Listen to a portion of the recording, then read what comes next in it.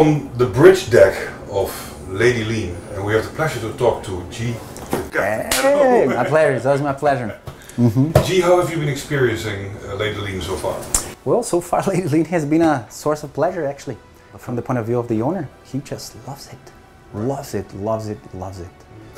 And can you show us the equipment on the bridge? What do you have here? Yeah, so the owner is really into the latest technology. So he chooses everything that is actually in the future. He's working in the future.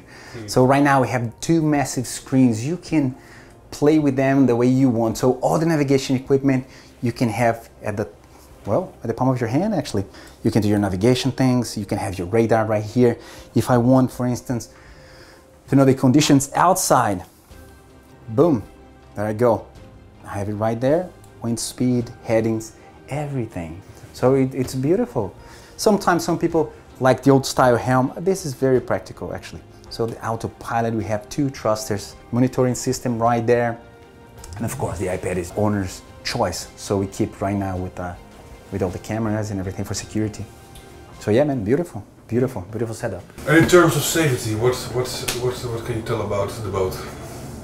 I think in terms of safety, it's been approved by flag, by class, and it has proven over the trips we had that is a very safe boat. We traveled quite a lot this season. So we started in England. This section, supposed to be the hardest one, it was actually so cool.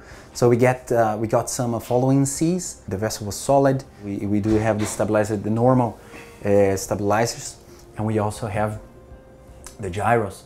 We needed to be a safe vessel because the owners in this case are on a wheelchair.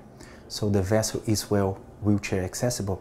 We do have an elevator right here, and the elevator has so many sensors, and so we needed to have a stable vessel, a safe vessel for the owner himself. So yeah, I think all the marks are checked, and yeah, they're happy. That's the most important thing. And how was your relationship with the shipyard? How did that go? Man, believe it or not, it's been the best relationship so far. So far. I've been through many shipyard periods and also building periods with different shipyards.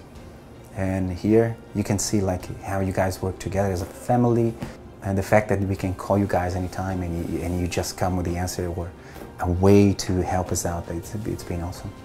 And what will be your next trip? They're enjoying so much the Mediterranean season right now that we will try to carry on the trip we just finished in Italy. So from here we go to, again, Saint-Tropez, and then Cannes, and then we move towards San Remo and finish in Genoa. And Genoa because we're going to be bringing the boat to the Bahamas. So yeah, we're going to enjoy that. Bahamas beautiful blue water Bahamas for Christmas.